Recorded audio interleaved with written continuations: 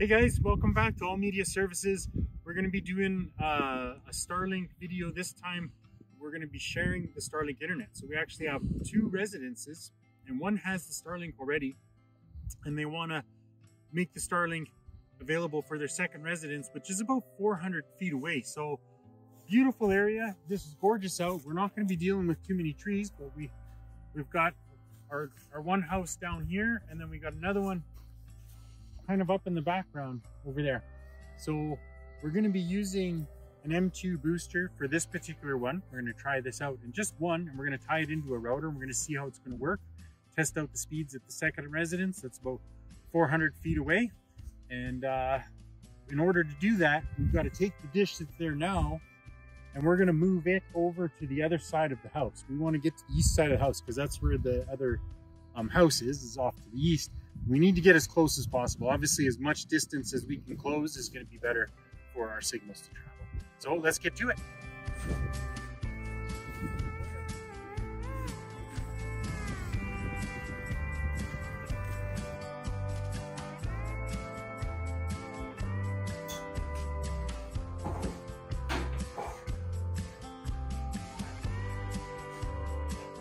Okay, step one was to move the Starlink. We brought it over to the east side of the house as we're talking about. You see me set it up in the window. We're going to take this booster now. We've already connected the booster at this location, knowing that it works now. We can take it over to the house over there and see if we can get our signals.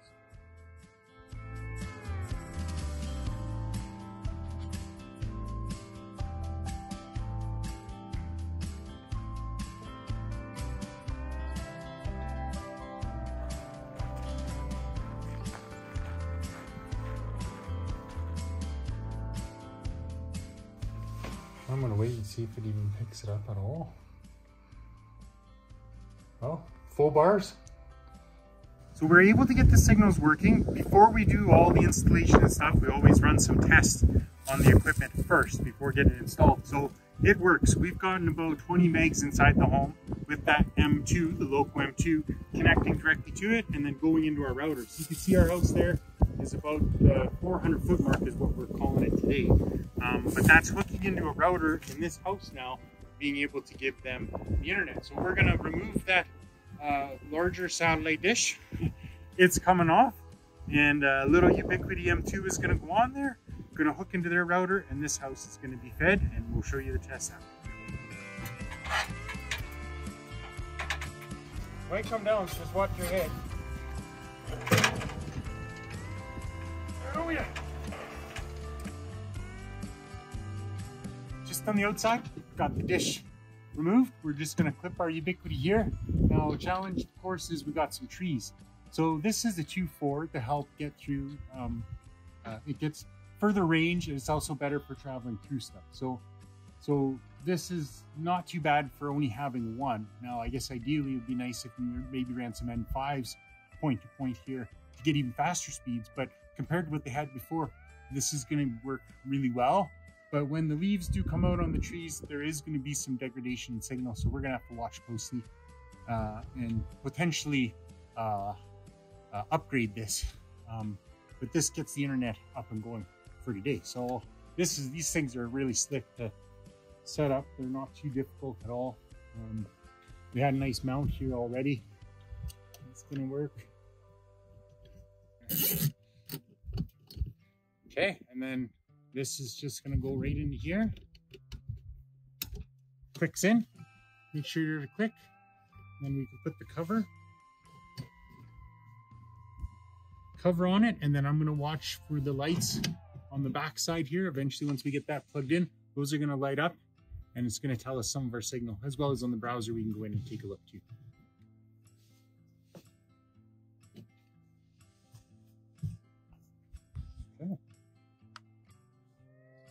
Okay guys, so we finished the M2 booster. It is put in place. We've run some tests here. We're ending up with about a 42 as our speed to the device. The overall internet speed is at 135 megabits over at the house. So you can see we're running about a quarter the speed, but we've also got 300 feet of distance, and then we're run through a whole nother router that's sitting down here that is feeding this house with that 35 megabits signal. 35, 40, we've been running in those areas. Now, you can upgrade these to the M5s. That'll definitely help pick up speed. We're actually going to take and put a second M2 on the other house. This is working fine now, but we want to get it even better yet by putting the second one in. So that's going to be on our next video. But as for today, this option has worked fantastic. So if you have a second residence, you know, and you want to grab internet and feed that house, this is definitely a very good option. You can grab an M2 booster, has a long range, it can hook up to a secondary router and feed a whole nother residence. So this is really great. If you guys have been enjoying these videos, make sure to give us a like and subscribe down below, as well as check out our website, www.starlinkcommunityforums.com. And then also, if you want to see the next video with 2 M2 boosters, check our list and enjoy.